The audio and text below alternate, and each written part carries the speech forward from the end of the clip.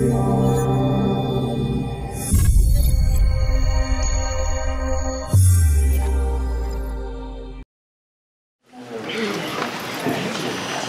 right, we're going to pick up from last week and move on.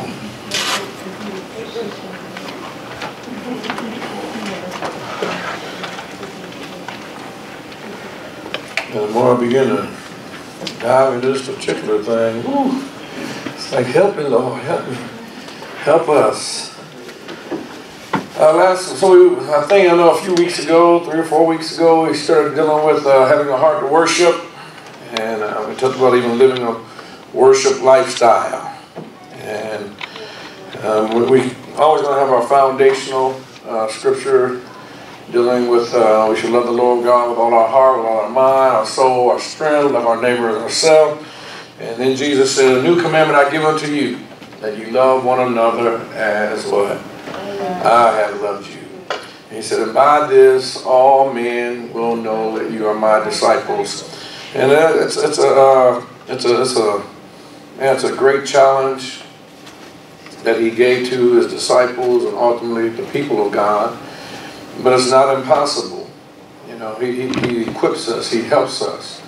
And as long as we allow his spirit to rule, we're able to accomplish the things that he wants us to accomplish, and to allow the fruit of the Spirit to come from us. And so we really have to begin to ask God to help us when we have to move self out of the way and allow his will to be done and not just our own. Sister Sharice last week was talking about a facet of that love, and we're going to kind of really just piggyback off of that. And she was saying, can we love through the myrrh? And how many remember that from last week? And you know, loving through the myrrh, loving through the bitterness, or through the things that you may know someone or hear about someone. I heard it said before, and I even repeated it. You have a seed, and you put that seed in the ground. That seed is covered by a whole bunch of dirt. You know, but can you love a person and deal with a person even within the midst of the dirt? Because you're going to have some dirt when you have a seed. Period. You're going to have dirt. In order for that seed to grow, there's got to be some dirt. And it's just the reality of this walk and this life. But I'm really, I'm going to say passionate. I'm not just passionate. I'm really serious about this. Loving as God has called us to love. I want to love like he loves. I want to have his heart, and that's sometimes that can be challenging, because in the flesh sometimes I don't want to love in the flesh, but from my heart and the heart of God, I want to get this thing right, and ultimately I want to subject this flesh. And you know, and I'm really passionate about it, because I believe that's what God called us to do. Not just as church, I just believe as the body. You know, he didn't say, a new commandment I give unto you, those at the Father's Heart Ministry love like I love. No, he said, I want you to love as I've loved you. And so, you know, her whole premise of that, even last week, you know, so, you know, if I knew Brother Keith did something wrong or said something wrong or whatever, can I still love him in spite of? I think I'm getting that right. And you know, and with that, I just want to say, that don't mean you tell everybody everything, and neither do I think that's what she was trying to say, even though I wasn't here. But I have talked to her a little bit, just so I got an understanding, so I can kind of pick up from where she left off at. Because the scripture also says, only a fool tells all his heart. Amen. There's some things, you know, I have some things that not a whole lot of people know. And I don't want anybody knowing. If God wants me to tell somebody, then I will. But some things I hope he never asked me to tell. And I'm just being honest. I'm just being honest. You know, there's some things I hope he never say, I want you to tell that. Because some things are embarrassing. Some things I'm ashamed of. And I don't really want to have to tell it. And so far, he hasn't, forced me to or really asked me to. There are times I do share my failures in hopes to help someone not make the same mistake. But only not to make the same mistake, but also tell her the victories. It takes a wise man to learn from his own mistakes. It takes a wiser man to learn from the mistakes of others. Most of our parents tried to get us not to make their same mistakes. And they really was trying to tell us certain things so we didn't make their mistake. And sometimes we did it, sometimes we didn't. Amen. In the book of Romans, chapter 8, you don't have to go there, Paul says, what shall separate you from the love of Christ? And he gives this list, death, life, height, this, principalities. He gives this whole list. He said nothing should separate you from the love of Christ. And love doesn't necessarily mean acceptance either. Okay? Because if love meant acceptance, then there would have been no need for Christ to come. Amen. Because he always loved, but he did never accept sin. He had to come and pay the price for sin that you may be reconciled. So sometimes I tell people that, I've had people, especially with the LGBT movement or stuff like that, well, you don't love? No, I love. I love the soul because that's what God loves. I love the soul because that's what God loves. But it's still sin. Oh, you judging? No, it's sin according to the Word of God, period. That doesn't mean I don't love you, but that don't mean I accept that particular lifestyle as a lifestyle that's pleasing to God. He didn't accept it, I don't have to accept it. So love doesn't necessarily mean acceptance either. And that's what the world would try to get us to almost back down upon. Amen? All right. We're gonna talk about a whole little thing here, a few things. Let's go to 1 Peter chapter 4.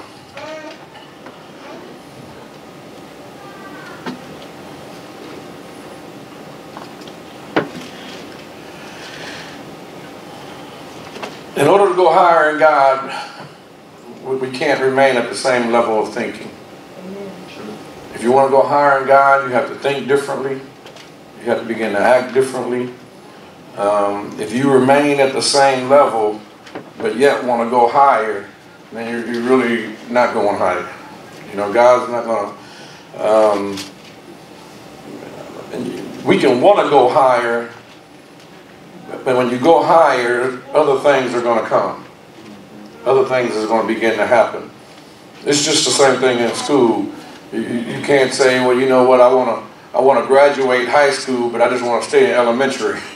It don't work that way. If you eventually want to graduate high school, you're going to have high school tests.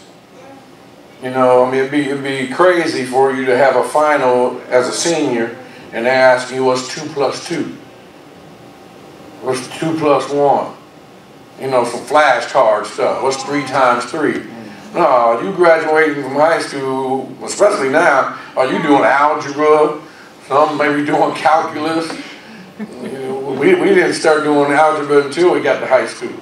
Well, I didn't start doing algebra until I got to high school. That was, I think, a freshman. Now I think they're doing algebra in junior high. On a baby level, they're doing it in elementary. Getting story problems. I used to hate story problems. If you just want me to figure out the miles per hour, can't just tell me to figure out why you got to give me Johnny went 5 miles and he traveled 6, and if he didn't go 6, he would have won. You just tell me the numbers you want me to write down. That was my mindset. But how many know that they was trying to get me to think differently? They're trying to get me to think on a higher level. If I really wanted to be on that higher level, I had to think differently. So, we have to do the same thing, and God is asking us to do the same thing when it comes to love. And that's love on a higher level. Chapter 4, you have it? Amen. Let's start at verse 8. Let us all read.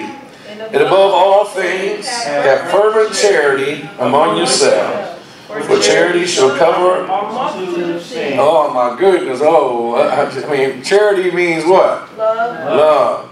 And it do what? Cover what? A multitude of sins. Of mistakes. Sins. Not just faults, not just, you know, you late all the time. No. It's covering sin. So love does what? Love covers. Amen? These are strong things. I just love God that He just put all this stuff in His Word. All I got to do is just read the Word. Amen. Verse 9. Use what? Hospitality. One to another without grudging.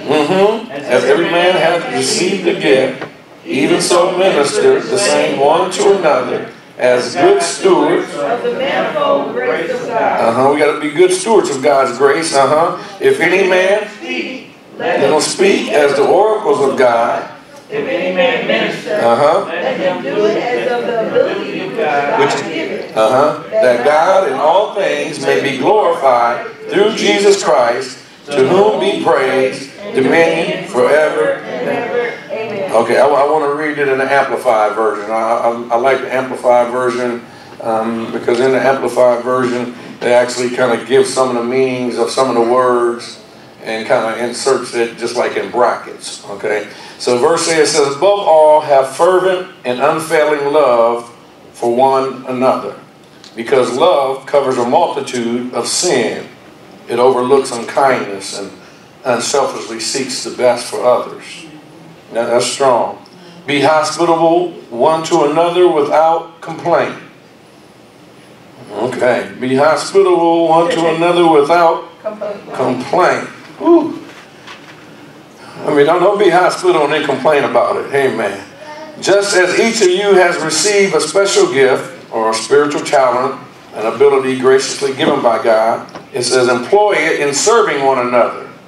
Is it appropriate for good stewards of God's multifaceted grace, faithfully using the diverse, varied gifts and abilities granted to Christians by God's unmerited favor. Okay.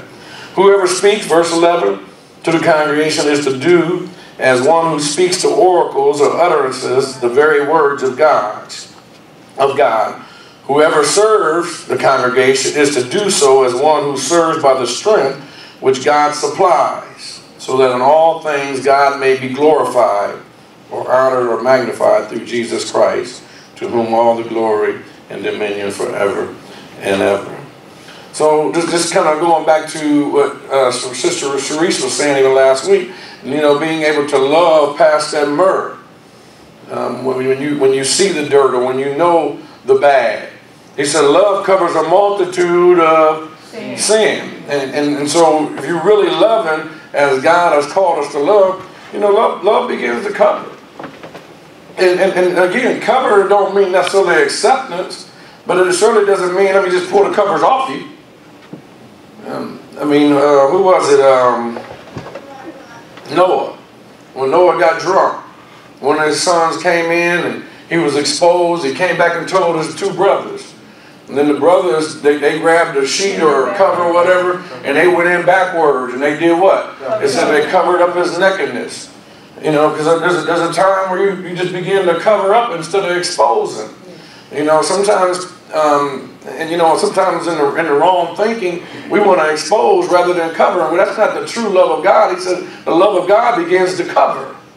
And it begins to cover sin. Amen? I think for some reason we have a hard time as people of God truly covering or forgiving. Amen. Amen. You don't get too quiet on me, brother. Y'all getting quiet now. Matthew chapter 5. Matthew chapter 5. I mean, you might not run around the church tonight, but I guarantee you, if you just really listen and ask God to help you, it'll help you. Amen. I mean, it really will. It'll help you. It'll help us. I got my own little saying, we the most forgiving, unforgiving people I know. Now, that's my little saying. Because We say we forgive, but we don't. I can understand the world not forgiving. I can't. I mean, they don't care. I can understand people in the world not really forgiving one another, holding grudges, or whatever. But I don't understand is how you have somebody who's been regenerated, who's been washed in the blood of the Lamb, who has been justified as though he or she has never ever sinned. I mean, everything I've ever done wrong as far as sin, God has taken that thing and just wiped it totally clean. I don't understand how I can know that and know how God has truly cleansed me and forgiven me. How in the world I can't forgive somebody? Right. I mean, it doesn't sound right as a child of God, you know. And so either that means that person don't really understand the eternal ramifications for not forgiving somebody, okay, or they don't understand how that they refuse to do it. It's not pleasing in God's sight, and they just set on being stubborn and holding offense or bitterness in their heart.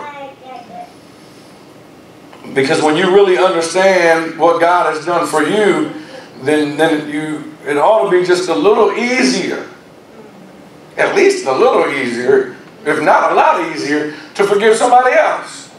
Amen? Amen. Amen. And we're still talking about love because you can't separate the love from forgiveness. They go hand in hand. That's why I said I need you to love one another as I have loved you.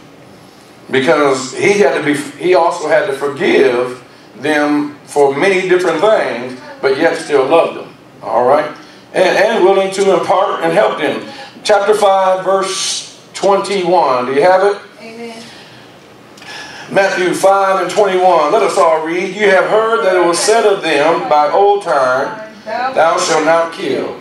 And whosoever shall kill shall be in danger of the judgment. But I say unto you, that whosoever is angry with his brother without a cause shall be in danger of the judgment. And whosoever shall say to his brother, Wake up, shall be in danger of the council. But whosoever shall say, Thou fool, shall be danger and help. Boy, that's one they used to drill this home with us, boy, come through Sunday school and everything. Well, like, you just didn't say fool in church. Oh my goodness. I mean, if you said fool, you was already held bound. If you used the word for you, I mean, you almost want to read it in scripture when it's right there because you were scared, you was going to hell. But what it's really saying is when you begin to have an offense against, he said, therefore, I'm sorry, let's go on. Let's read number 23. Therefore, if thou bring thy gift to the altar, and thou rememberest that thy brother hath aught against thee, leave there thy gift before the altar, and go thy way. First be reconciled to thy brother, and then come and offer thy gift.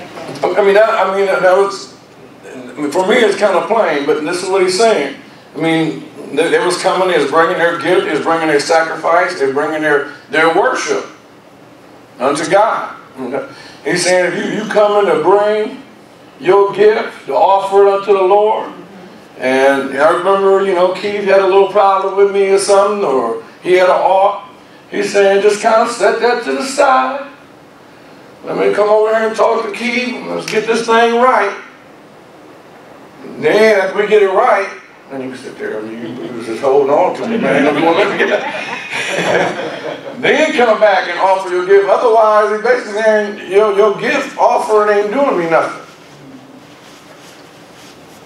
But God said it's so important to me that you are working and loving one another. It's that important that if you're not loving me, if you're not loving one another and reconcile with one another, when I know you have an ought, I can't accept your gift. Yes, ma'am. And you have to be so careful because God knows our heart. And you don't just go and say, well, let me go. You still have to go to that person in love, even when you're going to apologize. Absolutely. And not try to justify why you did, what you did. Well, I wouldn't have did if you hadn't did. Just say you're sorry from your heart. Absolutely. You don't have to, has to be no explanation. Never ruin an apology. You don't have to ruin an apology with an excuse. Exactly. Right, that's true. That's true. That's just like, is your hand up or you just stretch? Okay. I mean, that's like I've shared it before. I had a lady come up to me, a sister come up. I didn't even know I offended her. And I offended her in the choir. I didn't know. I mean, I've said many things, so depending on how you feeling that day, I'm sure I might have offended you, but I got a job to do. But I didn't know she even had a problem with me, and she came up to me and she said, excuse me, brother, I just want to say, if I've done anything to offend you, I'm sorry. I was like, no, you ain't done nothing to offend me. We good. I mean, well, has it ever occurred to you that you may have offended somebody else? I was like, oh. I was like, I got a chuckle because I just do that, because I got that little nervous chuckle. And I said, no, it didn't occur. I was like, what's up? She said, yeah, because you offended me. I was like, I don't even know what I did. I said, can you tell me what I did? Well, no, I don't want to really repeat it or anything. I was okay, well, that's okay. I said, I'm probably bound to repeat it if you can't tell me what I did, but I want to tell you I am really, really sorry because I didn't even know I did. Now, I'm kind of taken back a little bit. I was like, okay, this is her way of coming or whatever, but amen. So I could sit and I can be immature and I can say whatever, but I'm trying to be the mature one as well to say, I'm sorry. I didn't even realize, and whatever I did or said, please forgive me. Because one, it's not that deep in the sense of for me to sit back and feel some kind of way. So, but it's better to just make that thing right, make it clean, make it clear, and let's move on. From that time on, we was always buddies. Now, I never did anything no different, but I can appreciate her heart and her spirit, though, I'm going to say working on her, because I was good. I mean, she made it a point. Anytime she seen me, almost come, praise the Lord, brother, give me a hug. And stuff like crazy. And I'm just hugging you, loving you, smiling, everything. Because I was always good. But I can at least appreciate her, at least going, she would almost seem like she went out her way. And maybe she had to do that to help her. To help her, you know what, because I want to be right with God and I want this thing right, let me make sure I put this effort in. You can hold Matthew 5, but also grab Ephesians real quick. So just mark Matthew 5, grab Ephesians chapter 4.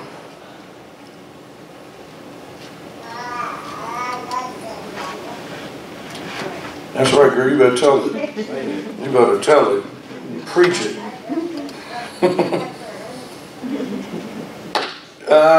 Verse 25. Ephesians 4, starting at verse 25. Have it? Amen. 25. Amen. Let us all read. Wherefore, putting away lying, speak every man truth with his neighbor. For we are members of one another. Be ye angry, sin not. Let not the sun go down upon you. Okay, ain't nothing wrong with getting angry. There's nothing wrong with being angry. Angry is an emotion. There's nothing wrong with being angry. What'd you say, but? But, sin not. So, being angry, it happens. But, don't sin. Okay? So, one way not to sin is don't let the sun go down on your wrath by doing what? Number 27. Neither give place to the devil. Or don't give any space. Don't give any room for the devil to move. Because once you are angry, and if you give space to the devil to move, that anger now becomes bitterness, and that's when the sin happens. It was okay to be angry, but when you gave room to Satan, now bitterness is set in, and there's a root of bitterness that now is going to be there until you deal with it. That's when the sin begins to come in. Let him that steals steal no more, but let him rather labor, working with his hands, the thing which is good, that he may have to give to him that needeth. Verse 29. Let no corrupt, what? Proceed out of your mouth, but that which is good to the use of edifying, that it may what? grace unto the hearer. Okay, these are pretty plain instructions. These are just good living tools right here. He's just teaching us how we should conduct ourselves. Okay, verse 30. And grieve not the Holy Spirit of God, whereby we are sealed unto the day.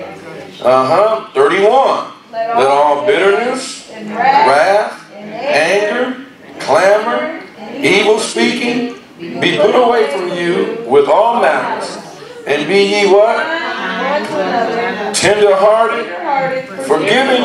Here it goes again, back to that commandment, even as Christ, for God's sake, has forgiven you. All right? I just want to read that real quick in the Amplified as well. It says, where we started? Verse 25. Therefore, rejecting all falsehood, whether lying, defrauding, telling half-truths, spreading rumors, and any such, speak the truth each with his neighbor, for we are all parts of one another. We're all parts of the body of Christ. Be angry at sin, immorality, injustice, or ungodly behavior, yet do not sin. Do not let your anger, what cause you shame, last until the sun goes down. Do not give the devil opportunity to lead you into sin by holding a grudge, nurturing anger, harboring resentment, or cultivating bitterness. Now, he just used some strong words in the Amplified. Again, when you begin to look up these words on some of that, again, they just kind of use those same meaning of the words and put it in there. And this is good. Verse 29 says, do not let unwholesome, says foul, profane, worthless, vulgar words ever come out of your mouth, but only such speech as good for building up one another, or building up others, according to the need and the occasion, so that we are being a blessing to those who hear. So again, God is calling us to, one, put away some of these things. I got angry. Okay. Am I holding on to that anger? Or am I releasing that anger?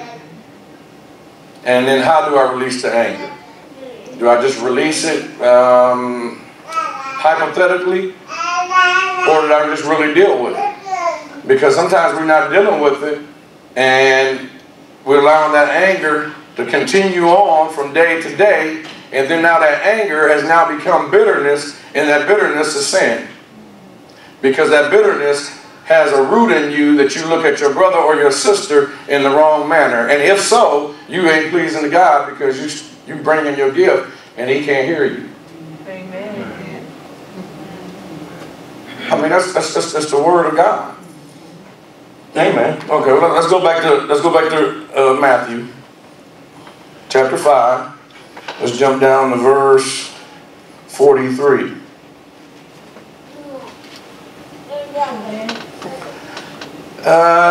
43, ye have heard that it has been said, thou shalt love thy neighbor and hate thy enemy.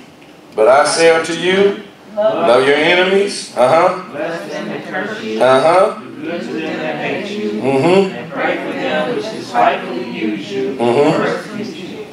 That ye may be the children of your Father which is in heaven. He maketh his sun to rise on the evil and on the good. Send the rain on the just. As well as the unjust. Hey man, I feel you, Dre. I feel you, boy. Boy, he gave out a Sister Kelly Jesus on that one, boy. He said Jesus. He said Jesus. Yeah, because you know what? Because when you read it, you think, oh. He said, this is how it was of old time. That's why can't nobody tell me the law was easier or grace is easier. No, grace, he upped the ante. Grace is not necessarily easier than the law. The law, as long as, you know, hey, you hit me, I hit you back. You know, as long as I didn't actually lay down with the woman, I was good. He said, you've heard it said, oh, if you commit adultery, this happened. He said, I'm saying, if you look on her to lust after her, you committed that thing already in your heart. He said, if you look at another person, if it's a female, if you look at the man to lust, you committed adultery in your heart. So there's a whole lot of us that committed adultery. Amen. I have, amen. Amen. I'm just being honest, I have. Because I've lusted in my heart.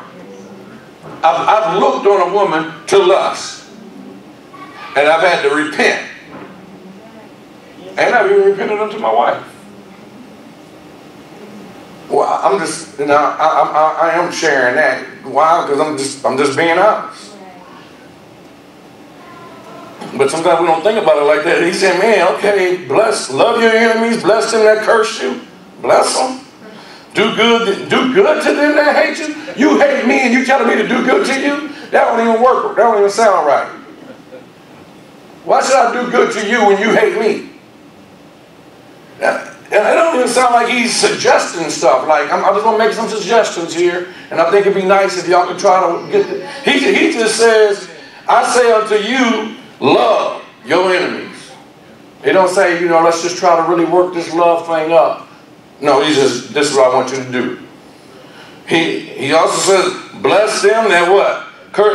He don't say, you know, if you could, well, I know you're going to get to a place one day, and I just want you then to try to do, no, you just do good to them that hate you.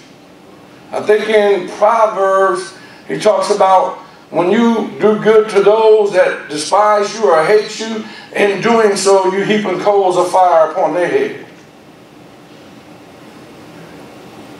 God's kingdom is different than our kingdom. God's ways are different than our ways, because what we think shouldn't work, works. I mean, what we think shouldn't work.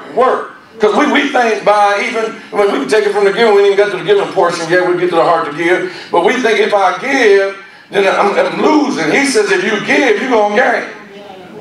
Huh? There's an old story about, you know, a well and a pump.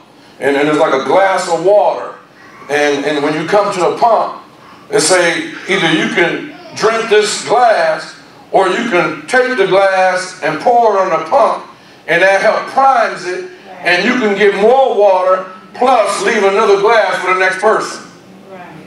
In your mind, you think, I'm thirsty, if I pour that out, how am I going to get more? Because they understand how the pump works. It's set up to design, if you give this back to the pump is going to give you more, plus set it up for the next person. And God works the same way. He said, you think if the person hates you, don't do nothing for them. He's saying, do good to them, and I'm going to bless you. I'm going to bless you for doing good to the very one that hates you. Amen. I mean, it's just in the Word. And then it says, and pray for them which despitefully use you and persecute you. You talking about me and you persecute me, guess what? I'm just going to pray for you. Oh, I ain't blessing you. And that don't mean, oh, Lord, I want you just to smite them and get them, Lord, out of leprosy. No. I'm going to pray for them. Amen. I'm just reading the Word, y'all. Amen. All right, where did I stop at? Where did I stop? 46. For if you love them, this is a strong question. For if you love them, which what? What reward have you? What kind of reward is that? Do not even the publicans do the same? If you salute your brethren only, what do ye more than others? Do not even the publicans? But then he says, be ye perfect, even as your Father, which is in heaven, is perfect. Okay, so he said, no, you can do this thing. Let's go to Luke chapter 11.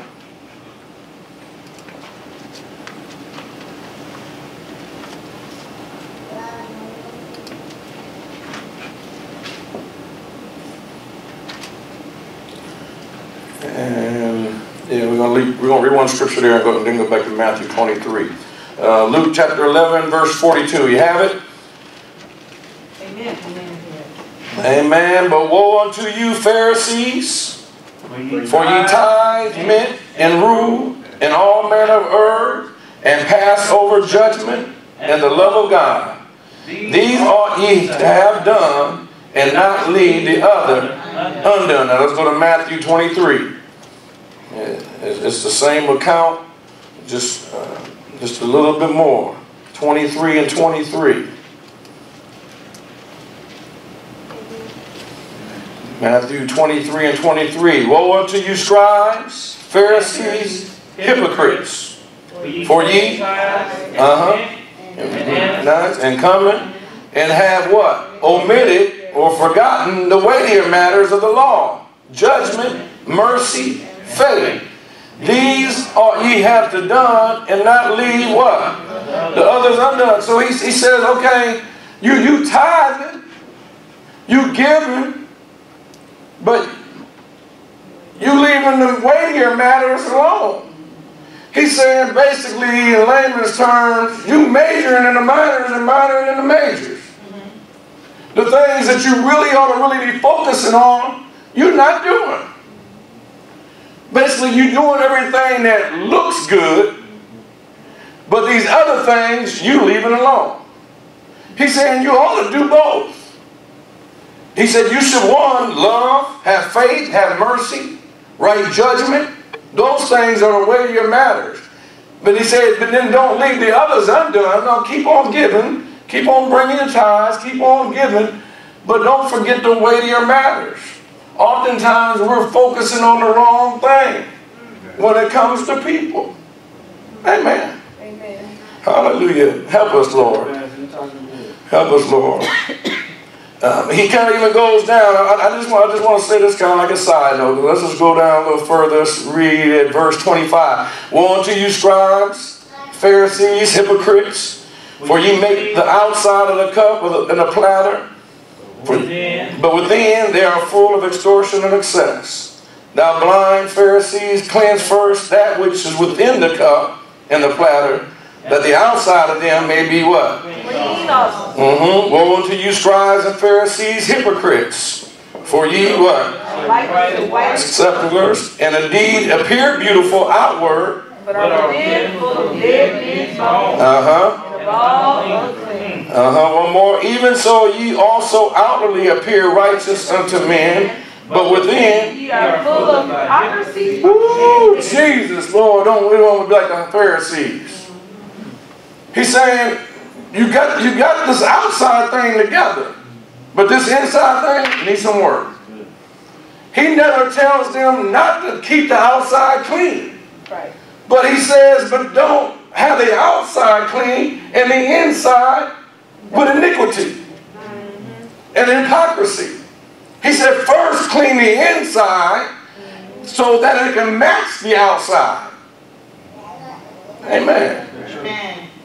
I got a question for you because I want to also, because we can sometimes have this go too far. Okay. Well, we'll get to it. Let me back up. First, how do we really clean the inside? Through the Word. By the washing of the water of the Word. Be ye not conformed to this world, but be ye transformed by renewing of your mind. You have to renew your mind. Because your old mind is messed up. Because your old mind is used to thinking how it thinks. Doing how it used to do. He's saying, but in order for you to really be transformed, you got to renew your mind. Because we can get saved and still have our old mindset. And that's just a fact. We can also be mature in one area and lack here in this area. I mean, and sometimes it's a mistake as saints of God. And I've been guilty of this when it comes to leaders. That if a leader was good in one thing, I thought they just was good in everything. And that's not true. Because you can be good in one area but horrible in this one. I mean, you can be a good pastor and teacher but be a horrible father.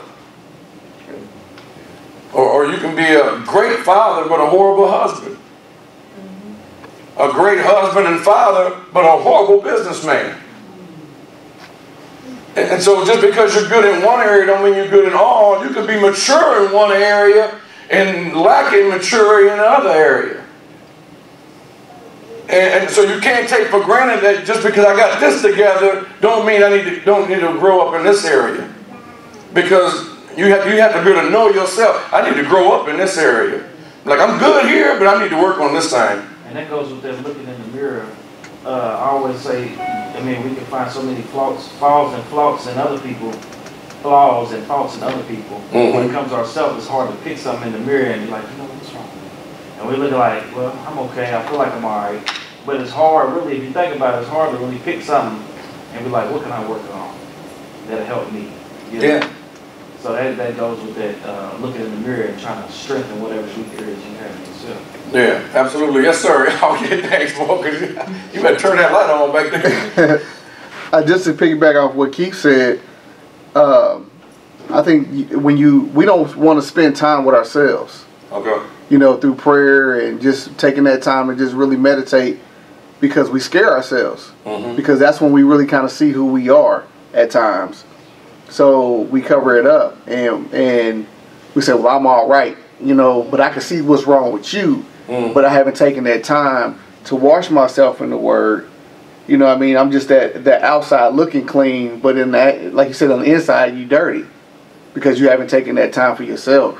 That's true. And so I want to pick up on my second question. And I kind of wrote this down as I'm reading because I'm thinking about us as human nature. And I've been guilty of it. There are times where if someone doesn't talk about their failures, they think they're better than everybody else. Why is it? Run that again. Run that. You don't ever hear me talk about my failures. You think that I think I'm better than you because you don't hear about my failure. You share yours, but I don't ever share mine. Or you share mine, but you don't share yours. I'm talking about I'm sharing. I don't share mine, or I'm not sharing yours. I'm saying I just choose not to talk about the failures. I just choose to talk about the victories. And so I'm saying that can be appeared as though I tell your failures but won't tell my own, then I'm gossiping and running my mouth. And then that goes back to the earlier scripture where it talks about let all evil speaking and all maliciousness, all manner. That goes back to that scripture there. Because I can't tell you about your failures, but don't ever say nothing about mine. But I'm just saying, if I choose not to tell my failure, that doesn't mean I think I'm better than you. Yes, ma'am. Sometimes it could appear like how a person is coming across, like their body language, you know, like, because your body language is one of the strongest languages ever. So it could come across like, you know, that they think they're better. There could be a cockiness. It could be like a pride there, or cockiness. It could show. If it's a true, you know, I believe if it's a true cockiness and arrogance, I believe it will show. Yeah, it will. You know? But I personally have been guilty towards somebody. Nobody here. I'll just clear that up right now. I have personally been guilty towards somebody because I didn't know them. I never heard their failures. Neither could I really say they was being cocky or arrogant. But I felt like they was better than everybody else. Well, when in reality, I just didn't know them. And never really had a chance to hear them. Now, I'm just telling you what I've done. Now, and I falsely accused them as almost seeming cocky and arrogant, but really at the heart of it, they wasn't. They was just really confident. Where I can truly, now, I have seen that other side, where somebody being cocky, but some of the cocky ones, they usually slipped up though, and even told some of their mistakes. But I personally have seen someone felt like they was like they just so such much or whatever, and you know what, it wasn't like that at all. I falsely thought that. I'm just kind of going to just throw a little slant on that, dealing with the inside being not clean, but the outside clean, because sometimes the inside and the outside both can be clean. And just because one doesn't choose to magnify their failures, but magnify their victories, don't mean that they're thinking they're better than somebody. They might be doing all they can to talk themselves and encourage themselves on a daily basis. That particular person might have very low self-esteem, and it takes all that they can to be able to muster up, to keep speaking life, to keep speaking positive things in their life, just to combat the negativity in their own lives. And since they continue to speak of their victory, we think, I used to be like this. I'm not like this anymore, but I used to be. Because I'm pretty, I would say transparent, I'm pretty candid. I'm also learning what things to be and what things not to be. But I've been like this most of my life. And I've kind of felt like, man, if I share something deep, you're supposed to share something deep. But that ain't fair. You know, you didn't tell me to share the deep thought, I just shared it. I felt like I just gave you something intimate, you're supposed to give me something intimate. I mean, like, I don't give you something like juicy, like something me and my wife done, or whatever, and then all you did was say, you tell me, it's like, man, I spent $20 I shouldn't have spent. It's like, how did that just compare to me and my wife and we did? I'm just being honest. But that might be too honest. And I used to almost kind of be like, that with my close friends, I'll say it like, hey. I mean, I don't share some stuff with you, and you ain't said a word. And they said, I ain't tell you to tell me that, you chose to tell me that. And it's like, ditto. It's a relationship. I just understand the relationship. Where they just got that type of person to share their personal stuff. And I had to be mature enough to be able to respect them. I ain't telling you something hypothetically, I'm telling you something I've lived.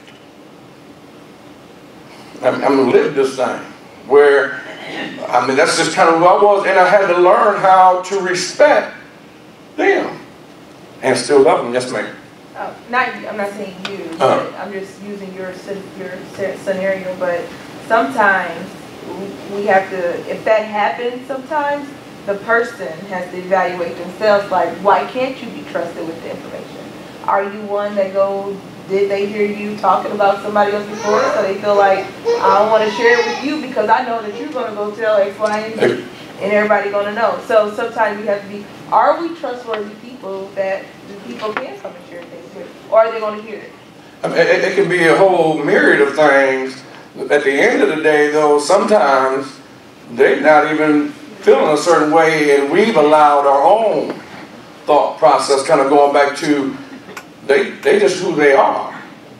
But now I don't label them in a sense. Yeah, I just gave another example. Like, it could be. That's it why could I said be. it's not Right. No, absolutely. It could be also that. Oh, it could. And then, I mean, yeah, I'm definitely not going to share because you can't hold water. Right.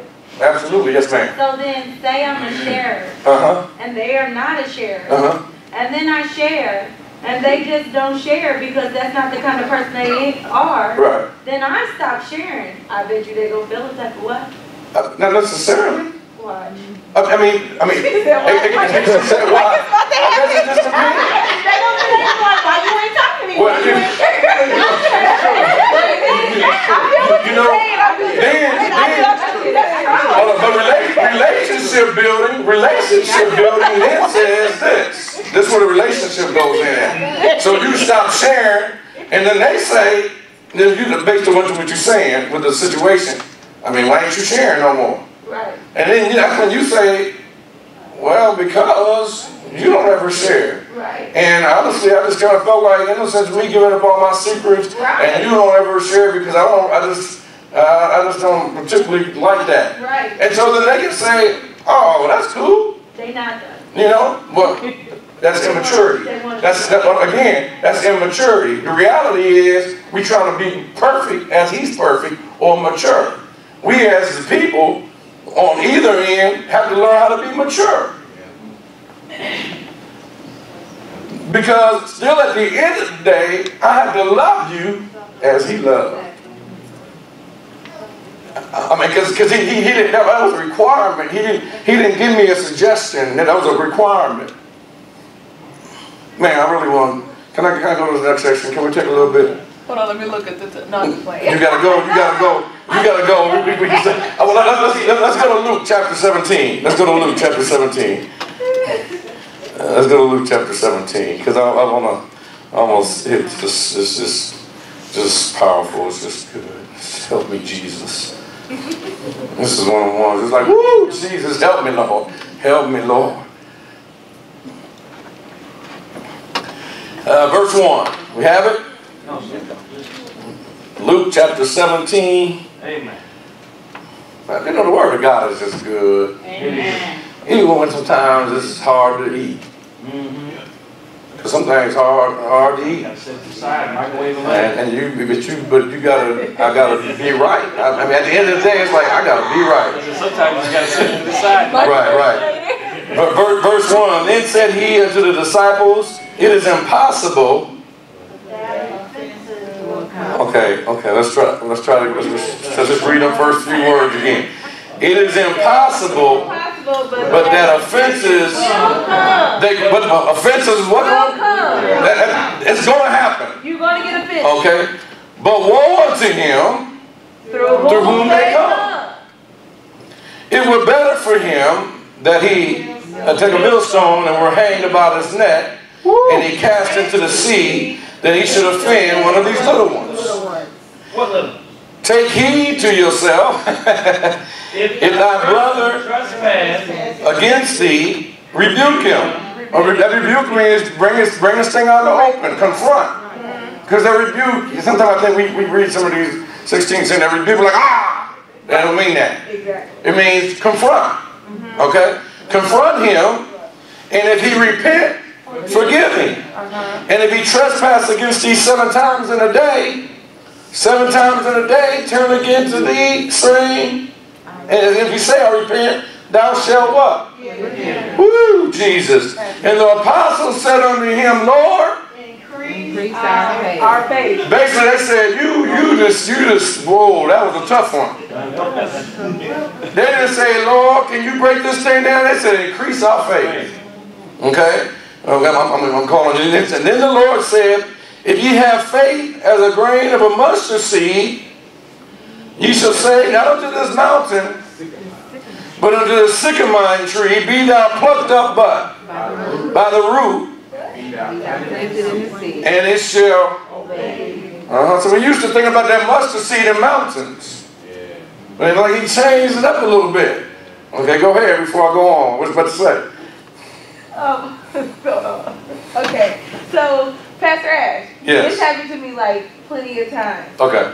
And not just here, I'm just saying like even in the past. People will come to you and you can feel in your heart when somebody is really sincere and really apologizing. And not just because it's communion, you don't want to right. You know, it's clear, bro. Right. You know, but it's so it was saying that, okay, if they come to you, then forgive them. But what if you know that you're not coming to me in love? You're not really coming to me in apology. You're coming to me for your own vainglory, for your benefit, and not because you really want you to apologize to me. Okay, I got on this particular one. Yes, but I got something for you though. So in regards to that. Forgive him, right. but you really repent to me. Right. So basically, saying we don't have to forgive somebody who don't ask for it. Is that what we're saying? No, I'm saying like the way you coming to me is not sincere. Okay, and I shouldn't have to accept it. Then I don't have to forgive you? Should I have to accept it? I know it's not real. I'm asking a question. Okay, you're not being sincere. Do I still forgive you? I wasn't sincere. Okay, do I still forgive you? You can if you want to. Okay. But is God requiring us to forgive a person? God is requiring you to forgive. Whether they were sincere or not? Yeah. Okay. That's what God requires. Okay. So then we're answering the question already. So I mean, Jesus, he never even gave him a chance. I mean, in his toughest time, in his bleeding, all that, he gets hung on the cross, bleeding, dying. He says, Father, Then Pastor Stephen says, Lord, don't lay this to their charge, which is so strong because he had a forgiveness that came so strong, he gets a vision from heaven that Christ stands up. Which was a whole other thing that I really love, because Christ's work was already done and he was seated at the right hand of the Father. Pastor, I understand all that. Okay, so if you don't come sincerely, I don't have the option to forgive or not forgive you. I understand. Okay. But listen to this, Pastor. Okay. Listen. Okay. So then the way that I used listen, to... Linda. Listen, that's what I want to say. I know that's all I'm thinking. Listen, Linda. The way that I used to be set up, and God is helping me. Yes, I'm not all the way there yet. But God is helping me. Yes. But the way I used to be set up, I can feel that you coming to me, but now it has caused me to start acting a certain way because I know you wasn't true, or you wasn't real. But now that I'm acting a certain way, now I'm the one that's being funny or like, look at her, look at she acting. Yeah, but look how you just been. Yeah, I don't. It's just really difficult because I just know how that can switch, and then absolutely. That's why the apostle said, Lord, help me. Basically, they said, increase our faith. Our faith. Basically, help me, Jesus. He did. Basically, we are. I mean, it's getting good. It's getting good. What happens if they're not sincere? I can really feel. I can feel. Sister Deborah. She was asking some person on the side. No, go ahead. Are you done, sis? Yeah. Okay. For Sister Sharice, Minister Sharice, when she was saying, I know that they're not. It really doesn't. Being in that position, if you know, then change your confession and you pray for them. For Lord, open up their understanding. They're not real.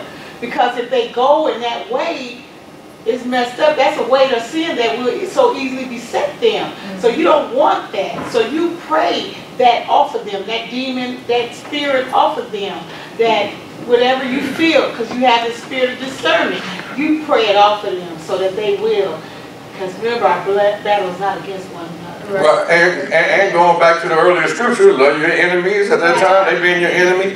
Bless them. Pray for them, persecute you. So, and in doing so, you are heaping coals of fire upon their head. See, that wasn't reserved for the heathen. Right. That was reserved for people. But I'm not going in prayer saying, oh, I'm going to get these coals. I'm going to get these coals on their head. I'm going to get these coals. I'm cold. Come on, my goodness. You heard it too. Frankie even heard it. The devil is a lie. The devil is a lie. He didn't come out right. You heard me, Sister Boy. Thank you, Sister Boy. Thank you. It got caught up.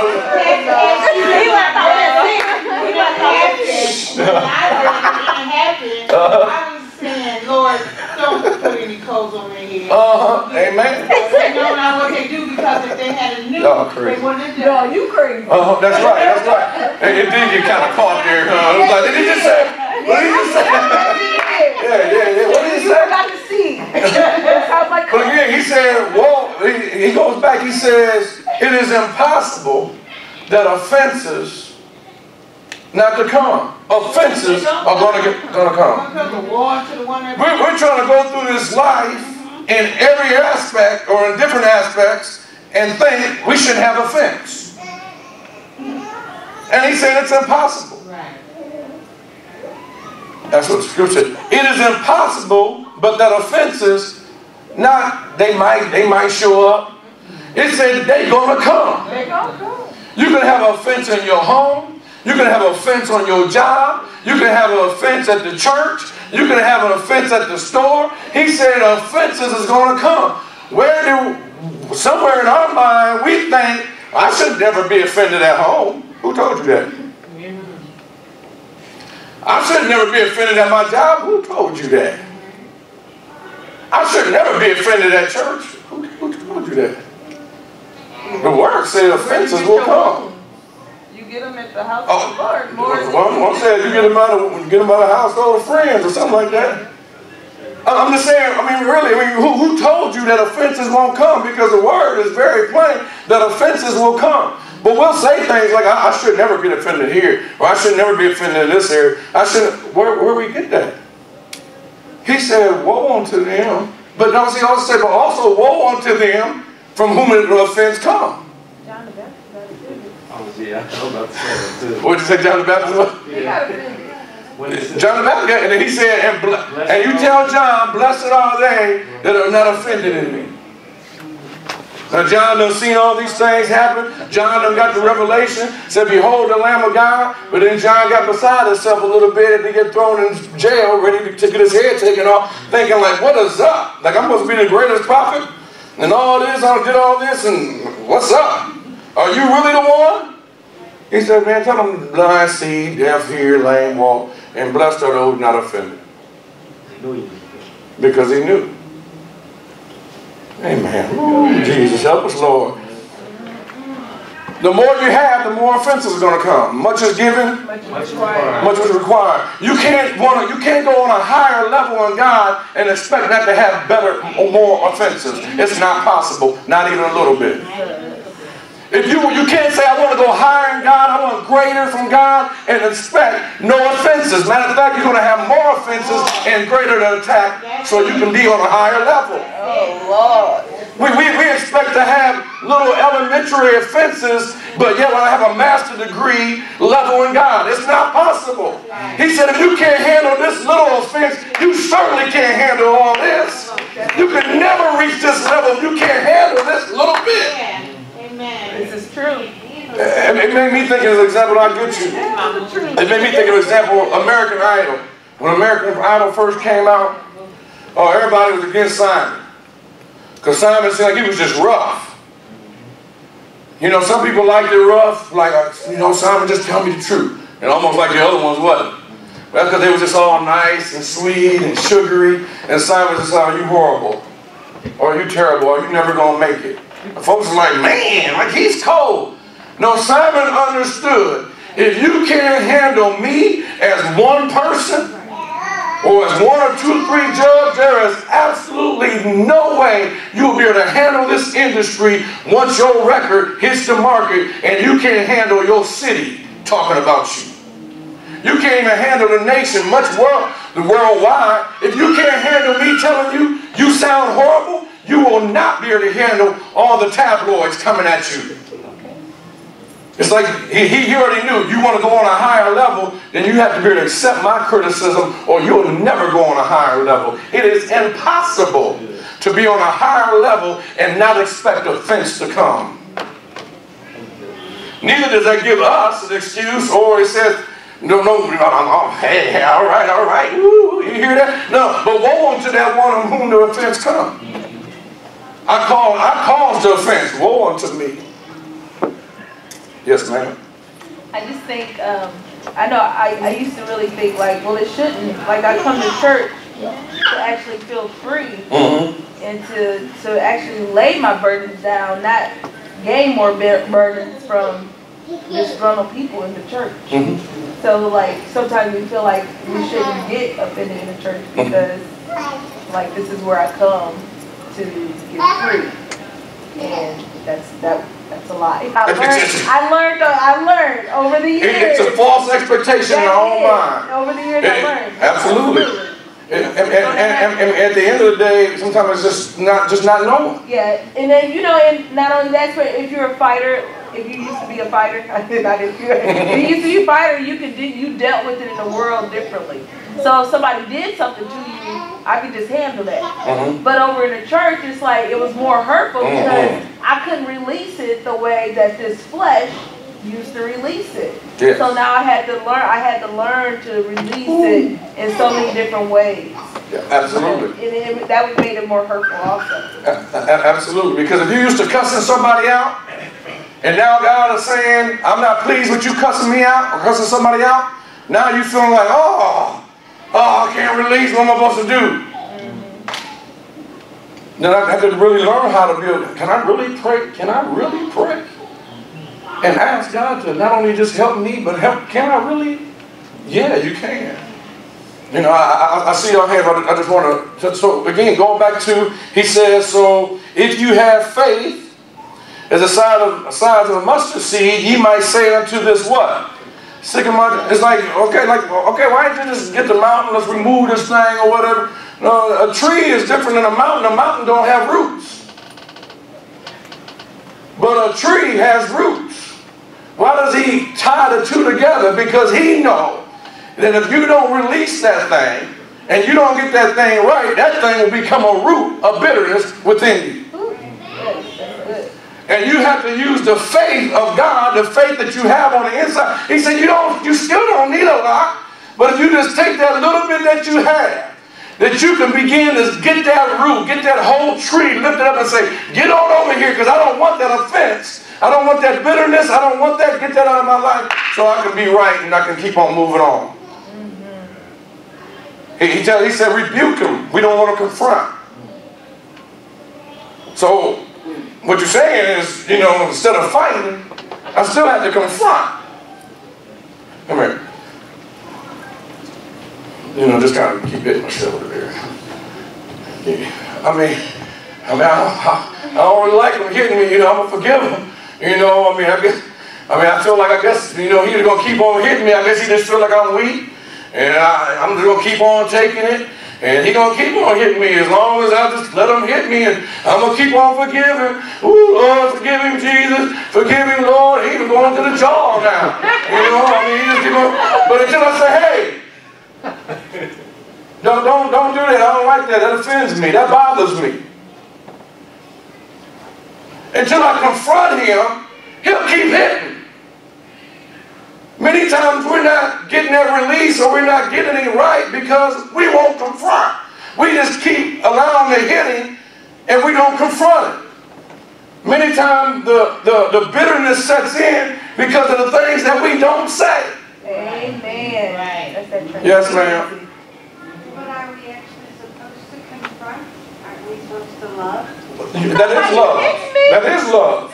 Yeah, I gotta let you know that you hurt me. I have to let you know. If I don't let you know, you'll keep on doing it. You'll keep on doing it. So some homes, families, people on the job, so many of our lives sometimes are chaotic and have things messed up, and we got things of bitterness because we won't confront. And then when we do, we don't confront in love. We confront in anger, and we confront in bitterness. Instead of just confronting and saying, yeah, I just want to let you know that offended me, or that bothers me, or I don't like when you do that, or I don't like when you don't do it. But we don't ever confront it, and so if we don't ever confront it, they're bound to keep repeating it. Right. It's not fair to the person. In one sense, it wasn't fair to me that she told me that I offended her, and she never even told me what I did to offend her. I'm bound to repeat it, but if she chooses not to tell me, I did all I can do. Please let me know so I don't say it again. But if she don't tell me, that's on her. I hope I don't do it again, but more than likely I probably will if she doesn't tell me. But if you never confront, if I just keep allowing him to hit me, I'm loving, but the scripture didn't say just love him and not confront him. Scripture says confront or rebuke him. Yes, ma'am. Have you ever heard the statement that offended people, hurt people? So it's like, he was probably pressing you because you done probably took a few jabs that you didn't realize you took. Maybe so. So now he's constantly pressing you. Maybe so. Now you confront the situation, but you know, you done took a few jabs. Maybe so, but I'm also the mature one, and I'm going to follow the scripture, and I'm going to confront him. And he should have been more mature and confront me if I offended him. But now you're a little wiser, though. You're a little. No, I mean, and so now that I'm confronting him to let him know I don't like that. If he has a problem with me, he needs to say, "Well, I didn't like what you did to me," and I'm like, "I didn't know I did anything." You see what I'm saying? I mean, it's about growing up. It's about maturing. You know, if I tell him and he still doesn't tell me, well, he don't know I was only getting him because he hurt me. And still never say nothing, guess what? I'm more likely, then it just goes reverse. He was hitting me, I confront him, but guess what? I'm hitting him and I don't even know it. Because he's sitting back, not willing to confront me.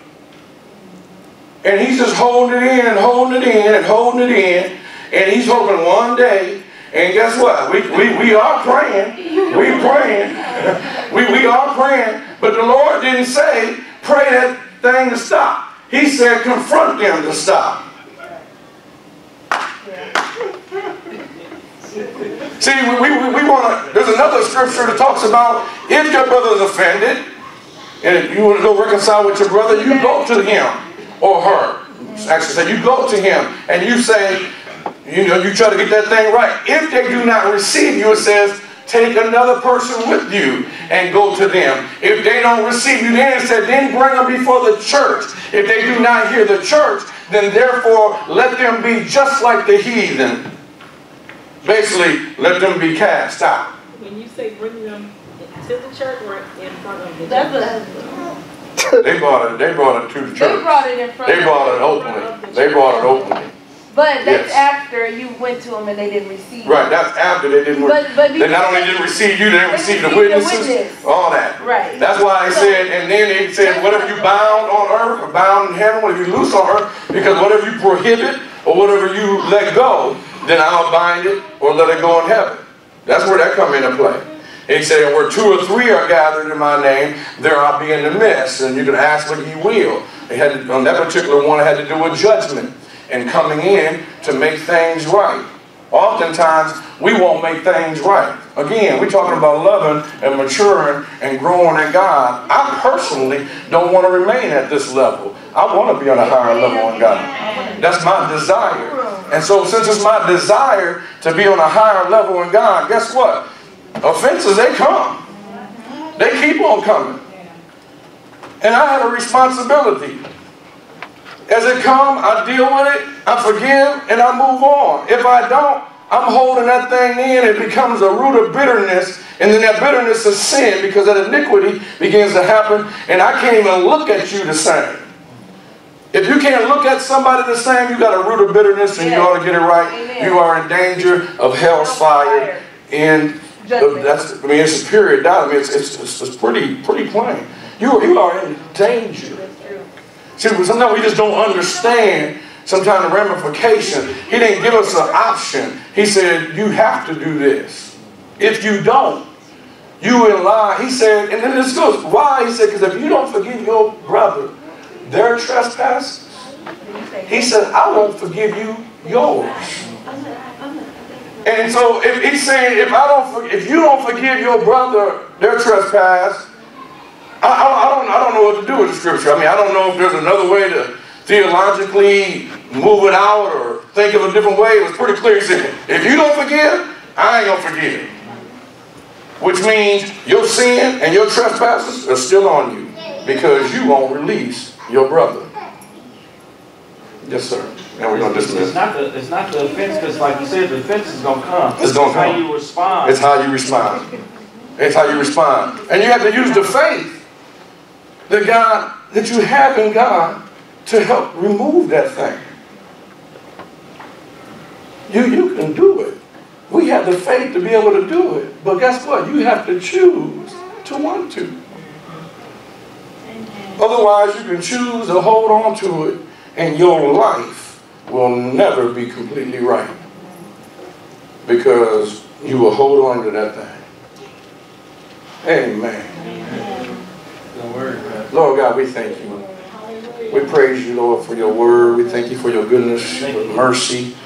We just thank you, Lord, for your, everlasting love, agape love. Lord, we thank you, Lord, for loving us. Help us to love, Lord, like you love. Help us to truly love one another as you have loved us, to love our neighbor as ourselves, to love God with our whole heart, being, and soul. Lord, cleanse us, Lord, cleanse our heart, Lord God.